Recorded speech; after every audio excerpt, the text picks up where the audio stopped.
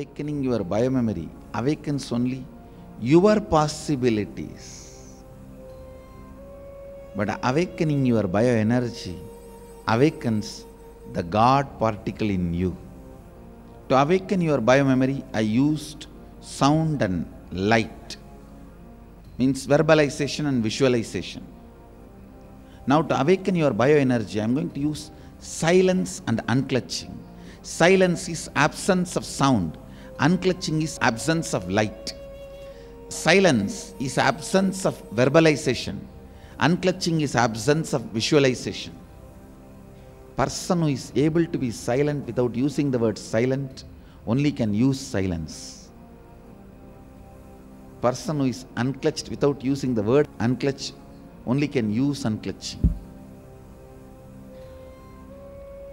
I am going to use the power of silence and power of unclutching to awaken the God particle in you.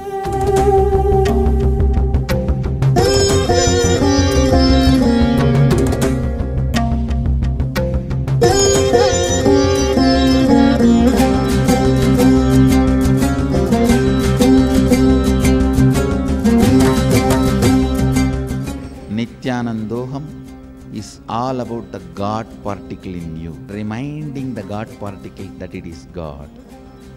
It may be particle, but it is God.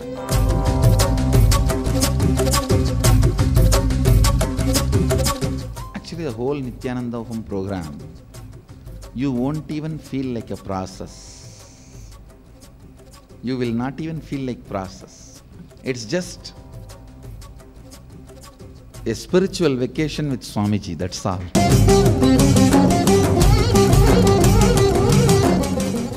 If you want to literally see the drama of Mahadeva, Leela of Mahadeva, what he does with the power of silence and power of unclutching.